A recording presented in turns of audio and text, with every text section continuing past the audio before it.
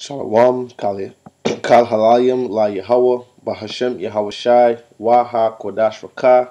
Double honors to our apostles and elders of Great Millstone, and Shalom, Wabarakium, Labakarium, which peace and blessings to the elect.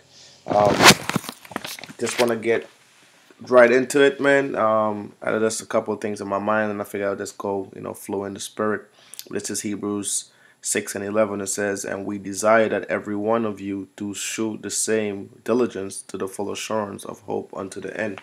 And that's that's what we gotta continuously, provoke brothers to do. To give full assurance of hope. Faith unto the end. Strive for the truth unto death. You know, because we're coming into some beautiful times. The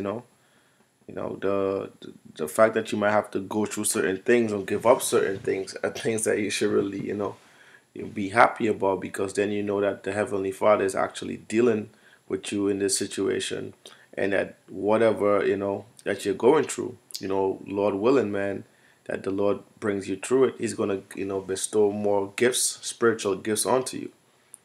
But in order to receive those gifts, you have to do work. You know, and work is not just saying and sitting down and like reading or doing things on the computer. Works it actually is made up of a lot of different things. you know you may going out to the highways and byways, doing new videos, linking up with Akim. You might have to help brothers with certain things, outside of the work.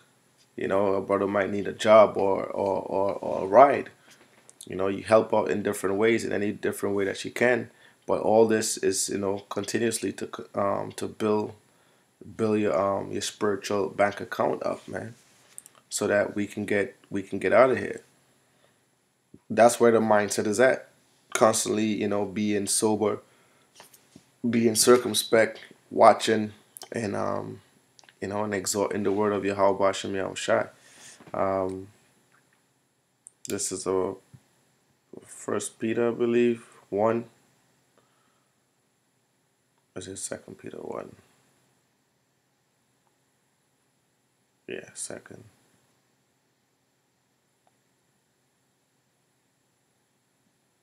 Second Peter 1 and 10. It says, "Wherefore the rather, brethren, give diligence to make your calling and election sure. For if ye do these things, ye shall never fall." And you gotta continuously work based on the examples that are set, or that was set by the apostles and the elders. This is gonna be something that you're gonna have to endure, man. It's gonna be something that and it's gonna take you some time to build up. Everybody would love for Yahweh Shai to return in the clouds tomorrow on the chariots and get us out of here. But in the meantime, what are you doing? Are you giving diligence to make your calling and election sure? Because the scriptures say many are called, but few are chosen. So if you're called to this, the only way to make your calling and election sure, because this is all about the elect, is by what? Doing works, giving diligence. That's why I say give diligence onto those things. You know, and you can't neglect the gift that you have. You gotta continuously work towards sharpening and refining that the gift that the Most High give to you or gave to you. Okay, this is the word endure, and it's to undergo or to suffer, especially without breaking. So you gotta undergo a lot of sufferation, man, without breaking. You know, you gotta go through things, and those things are gonna refine you. Like it tells you in Sirach, the second chapter. Acceptable man refined through the furnace of adversity. You gotta go through a lot of adversity in order to build yourself up. God, the apostles and disciples, they go through a lot of stuff, man. Both in the spirit and in the flesh. We all got different ailments that we fight.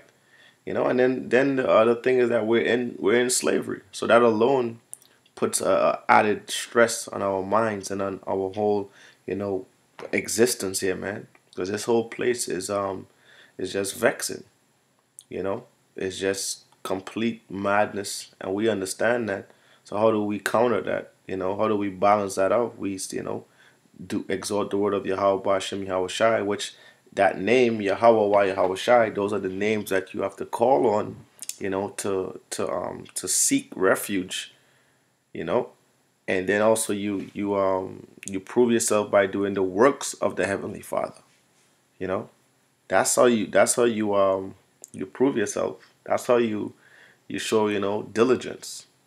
You know, so it's a time where now we gotta be straight up on point, man. We can't be asleep. This is First Thessalonians 5 and 6. Therefore, let us not sleep as do others, but let us watch and be sober. So this is a time to be watching and to be sober, man. And let's see, in the blue letter here, what's the word here for sober? Strong's G 3525. NAFO. NAFO. Therefore, be sober, watch, to be sober, to be calm and collected in spirit, to be temperate, dispassionate, circumspect. See, this is the time to be circumspect, to be sober, to be watching what's going on, paying attention. This has been through the Rakak Kodash, this has been declared the prophecy. So we're supposed to be looking for these prophecies, man. And this is one thing, I always I encourage brothers to look. This is the site that I go to. It shows you all the earthquakes, that are popping up all over, man, and they're coming, at a lot faster rate. Look, this is how long ago? 5.5 Solomon Islands, 5.4 Papua New Guinea, and this is 18 minutes ago, 18 minutes ago, 16 minutes, 11 minutes, 27 minutes, 60 minutes, 73 minutes, 81 minutes, all earthquake, The small, minor ones, zero point 0.4, then there's the big ones, 5.0, 4.7, you know. These things are coming thick and fast, man. You look, you scroll all the way down, and this is all between yesterday and this morning. And we're just, it's only 1:21 on Tuesday, and here it is. You already had, this is just Tuesday alone. Look at the count already, just for Tuesday. Slovakia, it's quite a lot of earthquakes. So these things are coming. Then you look at the, the government shutdown. I think they just made an agreement to start government back up. But you come on the U.S. national debt clock, man, over $20 trillion in debt. So you gotta be constantly on your watch, seeing what's going on, around the earth. And on this page as well, you could check out the thing. There's disease outbreaks, forest fires, hazmat situations, Amber Alert, global incidents, gang activity. So Esau is watching. He's tracking. And we need to be out here watching as well, man. Being watchmen and shepherds of the Lord's elect.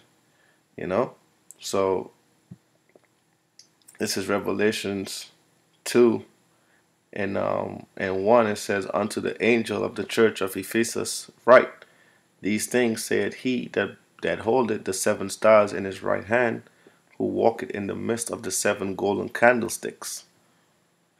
I know thy works, and thy labor, and thy patience, and how thou canst not bear them which are evil, and not hast tried them which are Salakia, and thou hast tried them which say they are apostles and are not, and hast found them liars. See? So now A lot of men been out here, pushing the word and claiming to be apostles and claiming to be disciples, claiming to be, men of the Lord. And when they've been tried, man, they prove that they're not, and they are liars, man. And some of the top liars in Israel, man, have been exposed. You know, Nate being the top one of the top liars. The General Yohana, another top false prophet, and liar, found to be a liar when tried. Because look at their works compared to the works of the apostles of Great Millstone. It doesn't add up. And Nate is straight up just blaspheming the word of the Lord. He's not calling on the name of the Heavenly Father. He's not giving all praise unto Yahweh, why Yahweh Shai. You know, so he's definitely has been, when tried, man, found out to be a complete liar and a false prophet. Okay, it says, and has borne and has patience, and for my name's sake has labored and has not fainted. Yeah, we gotta have patience. That's one of the main things this society really doesn't teach, is patience. Everything is just get to what's now. Now. I want this now. Instant gratification. You know, but soon the Lord's gonna start bringing instant judgment. To a lot of the 2/3 of our nation, man, because for that same reason, man, y'all don't have any faith in the Heavenly Father. And then for the men that was amongst the men of the Lord and lost patience, they're gonna have even to them, man, it's gonna be even worse. It's gonna be like double unto them, man. You know, I believe that's in if I'm not mistaken, either, let me see, Sirach or Baruch. Give me his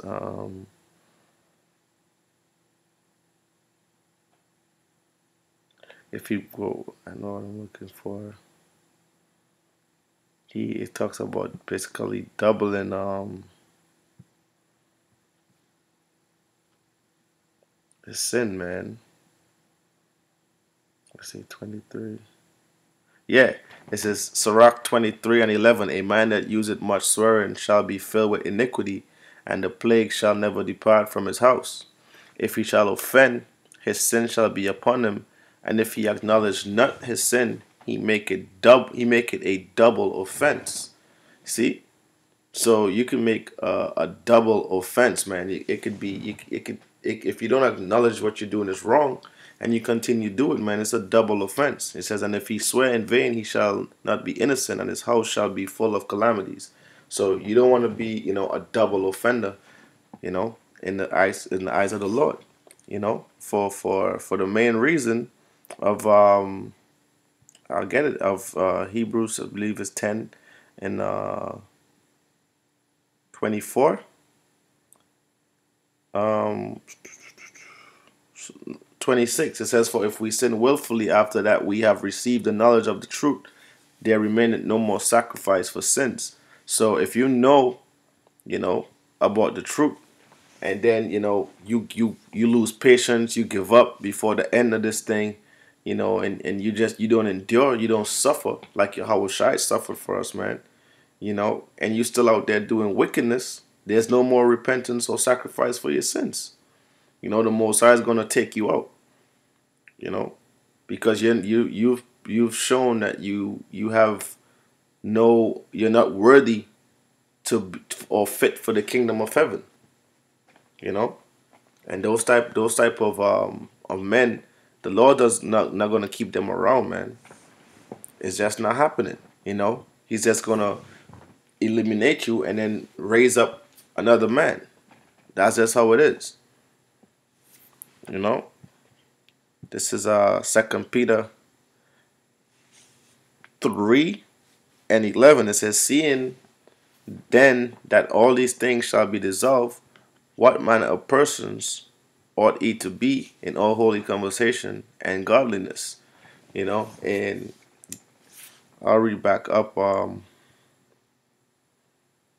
Look, it says 3 and 10, but the day of the Lord will come as a thief in the night, in the which the heavens shall pass away with a great noise, and the elements shall melt with fervent heat.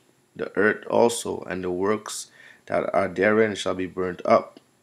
Seeing then that all these things shall be dissolved, that what manner of persons ought ye to be in all holy conversation and godliness. So knowing that this is the year of prophecy, that the American dollar is going to be done away with, sooner than later we're going to go to a cashless society. We see Amazon just today opened up their stores, their first cashless stores today. Okay, we know that what's coming after that, the microchip. We see that World War III is popping off, all over the world, just showing the earthquakes. Like I said, the American economy is about to crash. So, what manner of persons are you to be in those times? You know, worry not how the wicked shall be judged, but more so how the righteous shall obtain salvation. Roughly paraphrasing, but that's where your mind's supposed to be on. What do I do to get myself right? Not being out here just still continuously being wicked, man. Because it's gonna be a fearful thing, man, in that day, man, to fall into the hands of the Lord.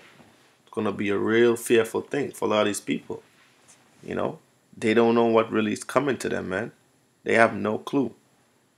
You know, and now when you're told these things, you're supposed to seek the Lord even more, man. You're supposed to seek the Lord even more. This is Baruch Salakia 4:28. It says, "For as it was in your mind to go astray from the Most High, so be in return seek Him 10 times more. For He that had brought these plagues upon you shall bring you everlasting joy with your salvation." So now, when you hear, the word of the Lord, and you see that, yo, man, nah, this is the right thing, man. This is definitely, the truth, and I know, these men are definitely teaching the scriptures in the right way, which means what? The Holy Spirit is dealing with these men, which means, Yahweh Shai, why Yahweh are dealing with these men, because when you go through, the Heavenly Father, after Yahweh Shai taught the disciples and sent them out, became apostles to go do the work. Who dealt with them after Yahweh Shai, went up to the right hand of the Father, you know. Sometimes he appeared to some of the apostles and some men, but the Holy Spirit usually, they waited on the Holy Spirit to give them the direction as what and where they needed to go, or what they needed to do. So this today we can see, like, okay, well, these guys, who are these guys that the Holy Spirit is coming and giving, revealing things to, man. Okay? Acts 1 and 2, until the day in which he was taken up, after that he through the Holy Spirit had given commandments unto the apostles whom he had chosen. So the Holy Spirit usually, comes and sups and speaks and let men know what's going on, man. You know? So you gotta look and see, all right, well, now that I understand this is who the Lord is dealing with. Now I gotta get myself together. I gotta follow, and be a good ambassador for Yahweh Yahweh Shai. That's the end all be all, to serve the Lord. All right. So I just want to continuously, push brothers to do good works, continuously push His word in all sincerity. And with that, I just want to say Shalom.